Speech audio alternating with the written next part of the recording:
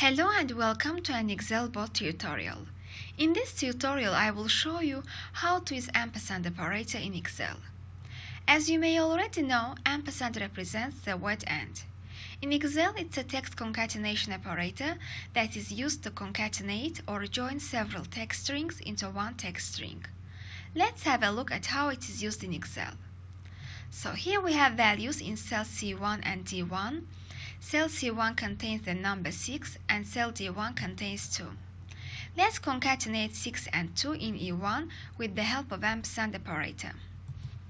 Equal sign C1 ampersand D1.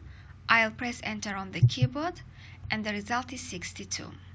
We can use values instead of cell references as well. 6 ampersand 2 equals 62. We can also use the result of this formula in other formulas.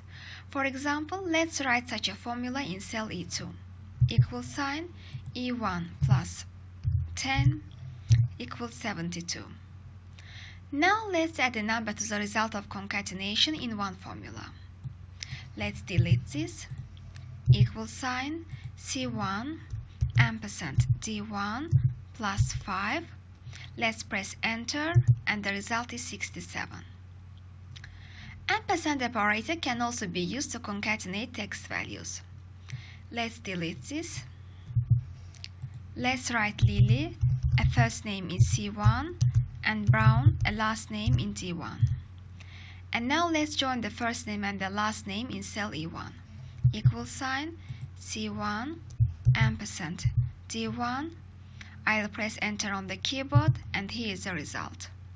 The two words were joined, everything is fine except that the words miss space between them. To fix it, I will add a space character in quotation marks between the two cell references. When concatenating symbols, characters such as punctuation marks and text values, always remember to include them in quotation marks. Only cell references and numbers don't need to be enclosed in quotation marks. And I'll also add another ampersand after the space character. Let's press enter and now there is a space between the words. In this formula we use the concatenations. We first joined C1 with the space character and then joined the result of their concatenation with D1. Let's add a few more text strings into this formula. This time let's add a comma and the word USA where Lily Brown is from. So type another ampersand after D1, comma in quotation marks, ampersand again, space in quotation marks, another ampersand, and finally the word USA in quotation marks. Let's press enter and here is the result. As you see, we can use ampersand operator to concatenate cell references, numbers or text, as well as different characters and symbols in Excel. So, this is how ampersand operator is used in formulas in Excel to produce one text string from two or more text strings.